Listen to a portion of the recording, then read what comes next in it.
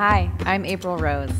I really enjoy the challenge of adding shimmy layers to fluid movements like figure eights and undulations. This technique workshop explores multiple variations of shimmies added to rounded upper and lower body movements, plus traveling.